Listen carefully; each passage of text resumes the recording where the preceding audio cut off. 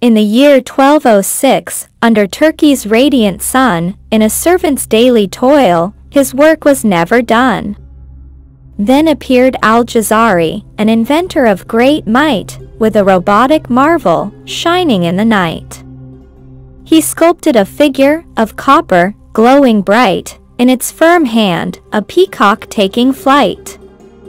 This wasn't any ordinary bird, fair to say, it poured water smoothly as a calm bay. Our servant, once bustling, in the palace wide, stood still, as his job took a surprise slide. The metal bird, with courtly cheer, poured water from dawn till the stars were near. And lo and behold! To his great surprise, a mirror, a towel, before his very eyes. No more needed was a human's careful glare, for the robot moved with an easy flair.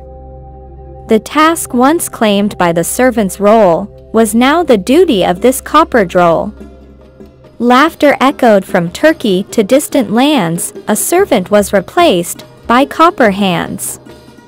So, if you worry, in these present times, about machines and their quick climbs, recall this tale from the 12th century. The first job taken brought laughter, not penury.